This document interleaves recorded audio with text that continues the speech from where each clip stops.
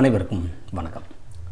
ஃபோட்டோஷாப்பில் நீங்கள் ப்ராக்டிஸ் பண்ணுறதுக்கு நிறைய PSD கலெக்ஷன்ஸ் தேவைப்படுது அப்படின்ற பட்சத்தில் நம்ம சேனலில் இருக்கக்கூடிய ஏதாவது ஒரு வீடியோக்கு கீழே போய் பார்க்கும்போது உங்களுக்கு நிறைய லிங்க் கொடுத்துருப்பேன். அதில் ப்ரீ PSD கலெக்ஷன்ஸ் அப்படின்னு சொல்லிட்டு ஒரு லிங்க் இருக்கும். அந்த லிங்க்கை நீங்கள் கிளிக் பண்ணி ஃப்ரீயாக நாம் அப்டேட் பண்ணியிருக்கிற ஒவ்வொரு PSD ஃபைலையும் இண்டிவிஜுவலாக நீங்கள் டவுன்லோட் பண்ணிக்க முடியும். இங்கே பார்த்தீங்க அப்படின்னா முடிஞ்ச வரைக்கும் என்னால் உங்களுக்கு என்னென்னலாம் தர முடியுமோ அது எல்லாத்தையுமே இந்த இடத்துல நான் அப்டேட் பண்ணி வச்சுருக்கிறேன்.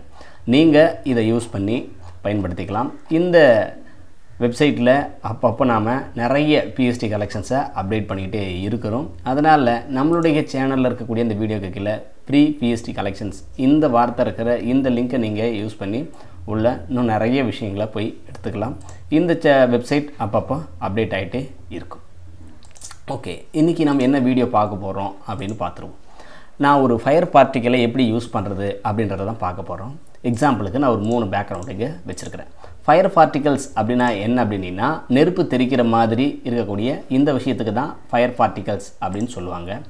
நிறைய இடங்களில் நீங்கள் இந்த ஃபயர் பார்ட்டிகல்ஸ் யூஸ் பண்ணியிருக்கிறது தெரியும். ஆனால் இந்த ஃபயர் பார்ட்டிகல்ஸை எப்படி நம்மளால் அந்த பேக்ரவுண்டில் யூஸ் பண்ண முடியும் அப்படின்னு உங்களுக்கு ஒரு டவுட் இருக்கும். அந்த ஃபயர் பார்ட்டிகல்ஸை எப்படி யூஸ் பண்ணலாம் அப்படின்றத இந்த வீடியோ.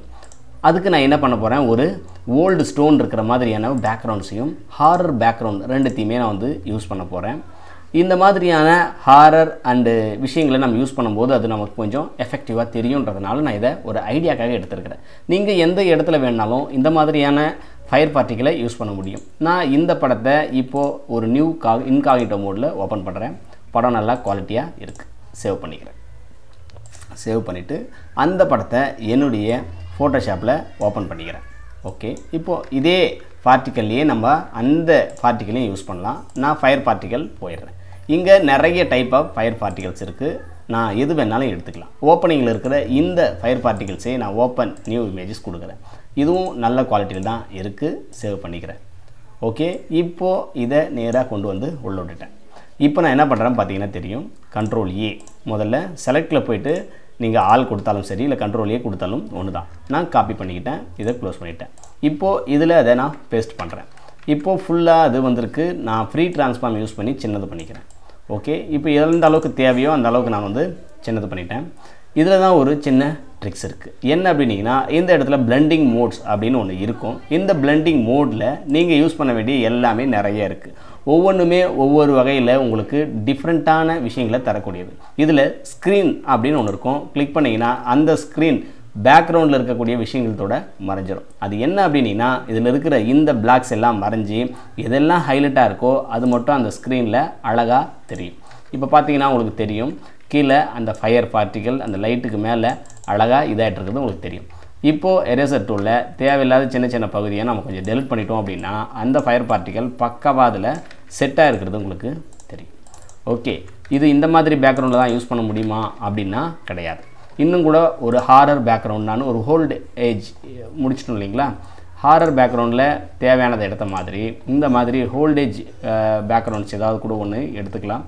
நீங்கள் எந்த பேக்ரவுண்டில் வேணாலும் இதை அழகாக யூஸ் பண்ண முடியும். நான் ஏதாவது ஒரு நல்ல ஸ்டோன் பேக்ரவுண்டு எடுத்துக்கிறேன். ஓகே, இதை நான் ஓப்பன் நியூ இமேஜில் ஓப்பன் பண்ணுறேன். ஓரளவுக்கு சின்னதாக இருக்குது. ரொம்ப பெருசாக நீங்கள் எடுக்கிறது நல்லது.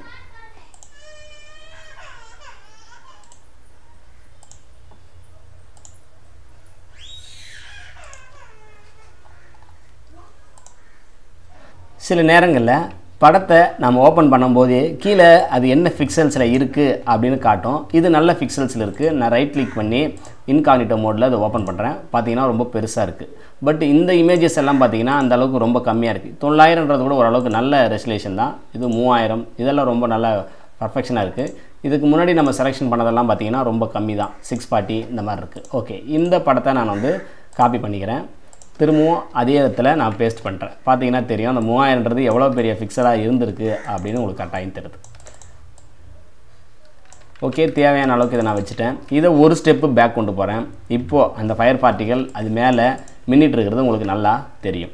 இந்த ஃபயர் பார்ட்டிகளை இன்னும் கூட அழகுபடுத்தணும் அப்படின்னா இந்த படத்துடைய அந்த எட்ஜஸை நீங்கள் ரொம்ப கொஞ்சம் கான்ட்ராஸ்ட் மாற்றினீங்க அப்படின்னா இன்னும் பக்காவாக இருக்கும்.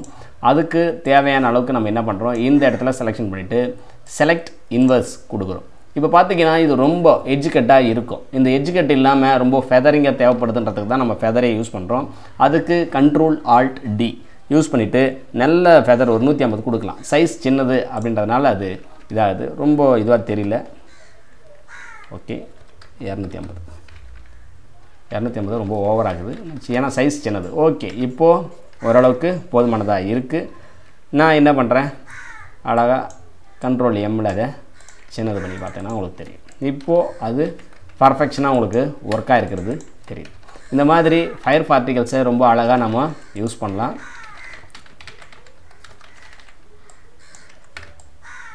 அது என்னுடைய பேருக்கு மேலேயும் தேய்க்கிறது உங்களுக்கு தெரியுது.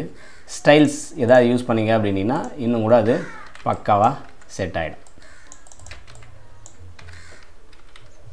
ஓகே, இந்த மாதிரியான பார்ட்டிகல்ஸை எடுத்து யூஸ் பண்ணுங்கள். வேறு ஏதாவது உங்களுக்கு சின்ன சின்ன ஐடியாக்களோ இல்லை வேறு ஏதாவது ஒரு விஷயங்களை நீங்கள் நல்லா தெரிஞ்சுக்கணும் அப்படின்னாலும் கீழே கமெண்ட்டில் பதிவு பண்ணுங்கள். உங்களுக்காக அடுத்தடுத்து நல்ல வீடியோக்கள் தயாராகி கொண்டே இருக்கிறது. நீங்கள் இந்த சேனலுக்கு இப்போ தான் புதுசாக வந்திருக்கீங்க அப்படின்னா மறக்காமல் சப்ஸ்கிரைப் பண்ணிக்கோங்க. கூடவே இந்த பெல் ஐக்கனையும் கிளிக் பண்ணிக்கோங்க. மீண்டும் நல்லதொரு வீடியோவில் உங்களை சந்திக்கிறேன். வணக்கம். ப்ரொஃபஷனலாக டிடிபி கற்றுக்கணும்னு உங்களுக்கு இன்ட்ரெஸ்ட் இருந்தால் நம்ம வெப்சைட்டில் கோர்ஸ் அவைலபிளாக இருக்குது. வெறும் 3000 ரூபாய் தான். கீழே டிஸ்கிரிப்ஷனில் லிங்க் கொடுத்துருக்கேன். விருப்பம் இருந்தால் ஜாயின் பண்ணிக்கோங்க.